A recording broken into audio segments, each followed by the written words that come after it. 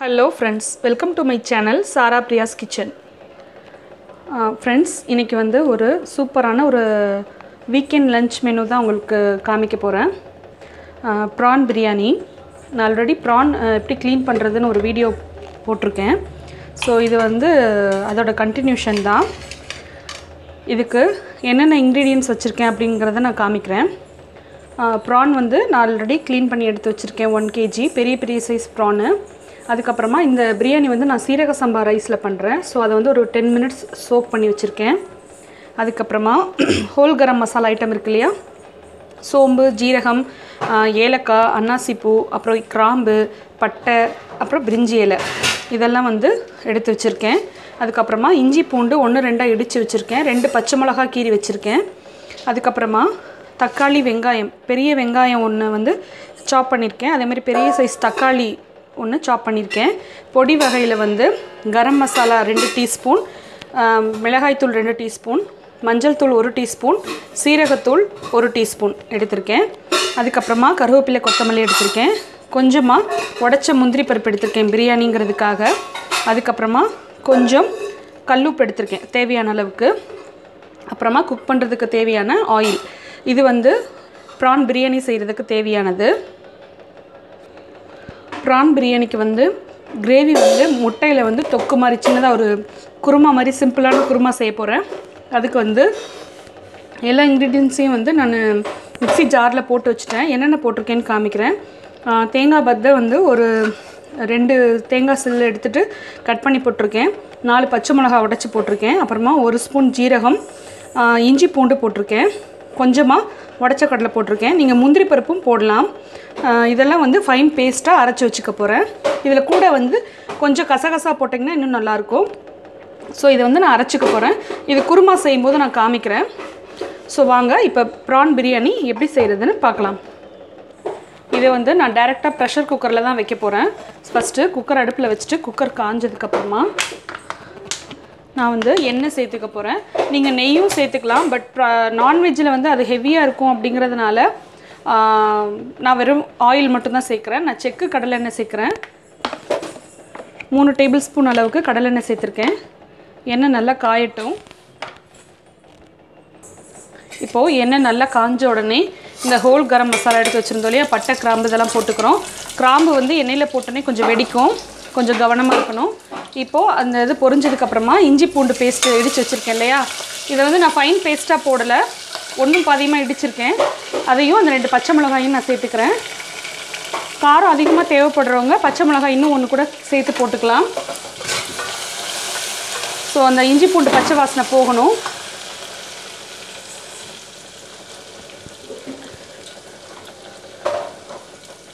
So அந்த இது பொரிஞ்சதுக்கப்புறமா இப்போது நான் அந்த கொஞ்சம் முந்திரி பருப்பு எடுத்து வச்சேன் இல்லையா, அதை சேர்த்துக்கிறேன். இதை வந்து தனியாக நீங்கள் லாஸ்ட்டாக நெய்யில் கார்னிஷ் பண்ணி கூட போடலாம். பட் நான் அந்த மாதிரி பண்ணல. 1 part குக்கிங் மாதிரி டைரெக்டாக பண்ணுறதுனால நான் அதுக்கெல்லாம் தனியாக டைம் ஒதுக்கலை. இதெல்லாம் வதங்கினதுக்கப்புறமா நான் வெங்காயம் சேர்த்துக்கிறேன்.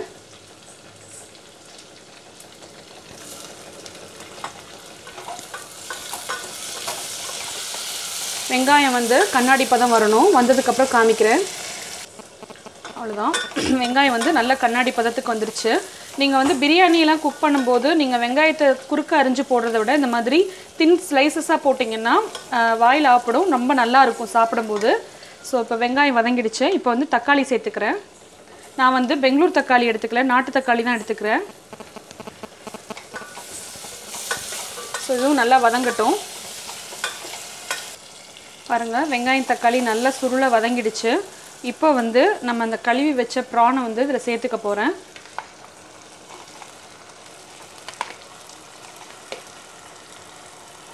தண்ணி மேக்ஸிமம் தண்ணி இல்லாமல் நீங்கள் ட்ரைன் பண்ணி போட்டிங்கன்னா நல்லாயிருக்கும். ஏன்னா பிரியாணிக்கு அப்போ தான் நமக்கு தண்ணி அளவு தெரியும். ஸோ இது வந்து சிக்கன் மாதிரி தான் குயிக்காக குக் ஆகிடும். அதனால் என்ன பண்ணணும்னா நம்ம லைட்டாக பெரட்டிட்டு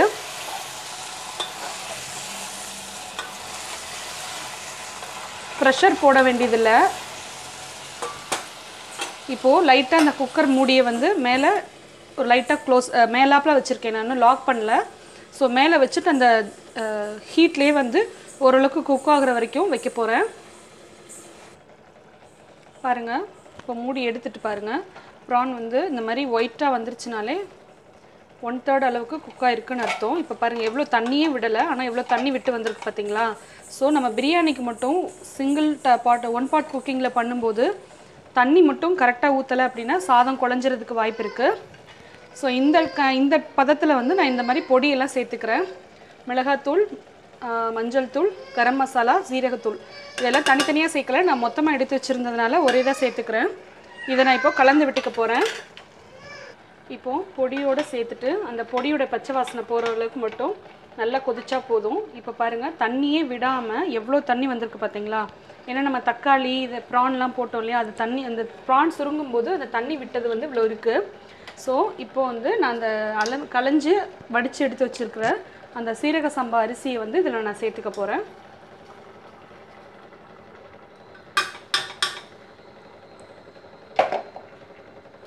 இப்போது இந்த ப்ரானை இந்த அரிசியோடு சேர்த்துட்டு நல்லா கிளறிக்க போகிறேன்.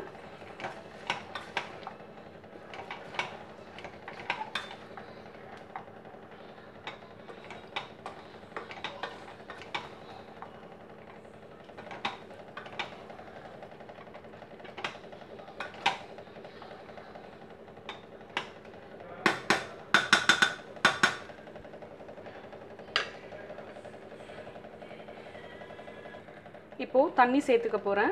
நான் இதில் வந்து 2 டம்ளர் ரைஸ் எடுத்தேன். இதுக்கு வந்து நான் ஒரு டம்ளர் ரைஸ்க்கு வந்து 1.25 டம்ளர் அளவுக்குலேருந்து 1.5 டம்ளர் அளவு தான் தண்ணி விடுவேன்.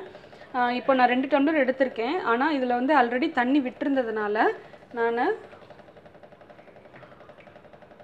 கரெக்டாக 2 டம்ளர் அளவு மட்டும் தண்ணி சேர்த்துக்கிறேன். ஏன்னா ஆல்ரெடி அதில் வந்து ஒரு 2 டம்ளர் அளவுக்கு தண்ணி விட்டு வந்திருந்தது. ஸோ சாதம் வந்து சீரக சம்பா அரிசிங்கிறதுனால அது குழஞ்சு போயிடும் அப்படின்றதுனால நான் கம்மியாக தண்ணி சேர்த்துருக்கேன். இப்போது தேவையான அளவு உப்பு சேர்த்துக்கணும். நான் வந்து கல்லுப்பு சேர்த்துக்கிறேன். கல்லுப்பு சேர்த்துட்டு நம்ம அந்த ப்ரானுக்கும் இதுக்கும் சேர்ந்த மாதிரி தேவையான அளவு உப்பு சேர்த்துருக்கேன். இதை வந்து கலந்து விட்டுக்கணும் லைட்டாக.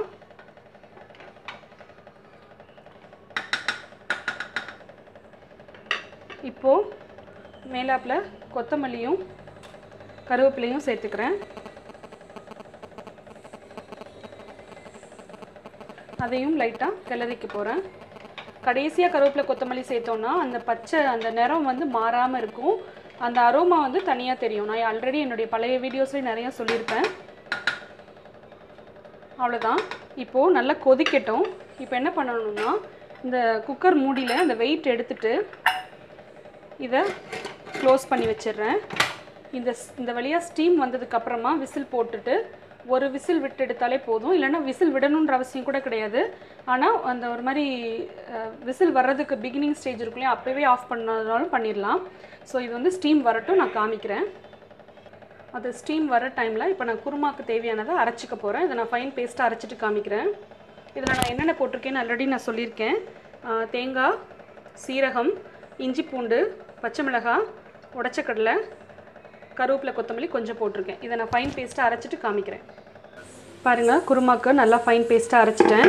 இந்த டைமில் அதுக்குள்ளே இந்த இடத்துல வந்து ஸ்டீம் வர ஆரம்பிச்சிருச்சு. இப்போ பார்த்தீங்கன்னா உங்களுக்கு தெரியுதான்னு தெரில. இப்போ பாருங்கள், சாரி,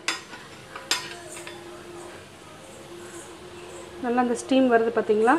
இந்த டைமில் நான் விசில் போட போகிறேன். அவ்வளோதான். லைட்டாக ஒரு விசில் விட்டுட்டு அப்படியே ஆஃப் பண்ணிவிட்டு நான் காமிக்கிறேன். இப்போது குக்கர் விசில் வச்சிட்ருக்க அதே சைமல்டேனியஸாக நான் வந்து எக்கு பாயில் பண்ணி வச்சுருக்கேன். இதை வந்து இந்த மாதிரி ரொம்ப டீப்பாக கட் பண்ணாமல் எக்கை வந்து இந்த மாதிரி சைட்ஸில் ஃபுல்லாக கட் பண்ணி சின்னதாக கட் பண்ணி வச்சுக்க போகிறேன். அதாவது ரொம்ப டெப்த்தாக கட் பண்ணிங்கன்னா பீஸாக போயிடும். அந்த மாதிரி பண்ணாமல் சும்மா சைடில் மட்டும் ஜென்டிலாக கட் பண்ணிக்கிறேன். சும்மா கத்தி வச்சிங்கனாலே லேசாக அப்படியே உள்ளே இறங்கிடும். அவ்வளோதான், போதும். அந்த மசாலா உள்ளே இறங்கணும், அதுக்கு தான். ஒரு நிமிஷம். இன்னும் எனக்கு குக்கர் ப்ரெஷர் ரிலீஸ் ஆகலை. அதுக்குள்ளே நான் வந்து எக் கிரேவி செஞ்சிட போகிறேன். இது வந்து நான் நல்லெண்ணெயில் செய்கிறேன். ஸோ இதுக்கு வந்து 1 டேபிள் ஸ்பூன் அளவுக்கு நல்லெண்ணெய் விட்டுக்கிறேன். எண்ணெய் நல்லா காஞ்ச உடனே 1 டீஸ்பூன் அளவுக்கு கடுகு உளுத்தம் பருப்பு போட்டிருக்கேன். இப்போது நான் பிரியாணி கட் பண்ணதுலேயே கொஞ்சம் வெங்காயமும் தக்காளி நிறுத்திட்டேன். அதையே வந்து நான் இதுக்கு சேர்த்துக்க போகிறேன். ஆக்சுவலாக தனித்தனியாக போடணும், எல்லாம் கலந்துட்டதுனால நான் அப்படியே போட்டேன். வெங்காய தக்காளி வதங்கிட்டு இருக்கும்போது நான் வந்து மஞ்சப்பொடி சேர்த்துக்கிறேன். தக்காளி வெங்காயம் வதங்கின உடனே நான் முட்டையை சேர்த்துக்கிறேன். இந்த கிரேவி வந்து ரொம்ப ஈஸி, குயிக்காகவும் செஞ்சிடலாம். நம்ம நார்மலாக டொமேட்டோ ரைஸு இந்த மாதிரி ஒரு 1 பார்ட் குக்கிங் எப்போ பண்ணும்போதும் நம்ம இந்த மாதிரி எக்கு வந்து சும்மா அப்படியே ப்ளைனாக கொடுக்குறத விட இந்த மாதிரி மைல்டாக கிரேவி மாதிரி தொக்கு மாதிரி பண்ணி கொடுத்தோம்னா இன்னும் நல்லாயிருக்கும். இதை வந்து நல்லா அந்த தக்காளி வெங்காயத்தோட பிரட்டிக்க போகிறேன். இதுக்கு வந்து இஞ்சி பூண்டு பேஸ்ட் இப்போ இருந்தாலும் போடலாம், நான் அரைக்கும் போது சேர்த்து போட்டுட்டேன். இதை வந்து நல்லா ஃப்ரை பண்ணிக்க போகிறேன் இந்த எண்ணெயிலேயே, இந்த தக்காளி வெங்காயம் மஞ்சள் பொடியோட. இப்போது இந்த முட்டையை ஓரளவுக்கு வறுத்துட்டேன். இப்போ வந்து நான் அரைச்சி வச்ச அந்த பேஸ்ட்டை வந்து இதில் சேர்த்துக்க போகிறேன். நம்ம இதில் உடச்ச கடலை இதெல்லாம் போட்டிருக்கிறதுனால சீக்கிரமாக கெட்டிப்படும். அதனால் வந்து அடுப்பை சிம்மில் போட்டுட்டு கொஞ்சம் தண்ணி சேர்த்துக்கோங்க. நான் மிக்சியிலேயே தண்ணி விட்டு இதில் ஆட் பண்ணிக்கிறேன்.